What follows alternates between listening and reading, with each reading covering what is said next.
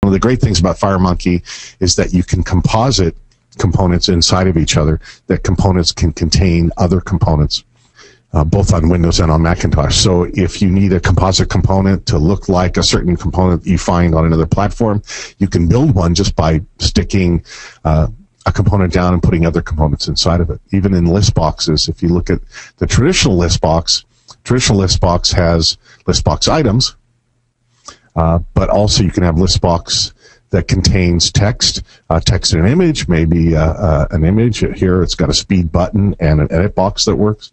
So you can put whatever you want inside of components just by compositing them and dragging and dropping them. So if we go over here we've got a list box that contains a list box item. The first item just has a label.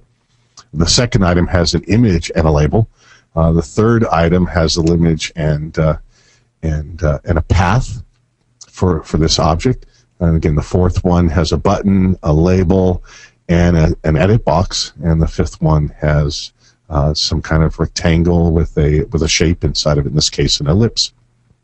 From the base level of components, we can always build up super components just by compositing them, dragging and dropping them inside of each other. You can do it in the designer, you can do it in the object structure, you can also do it in code. It's your choice.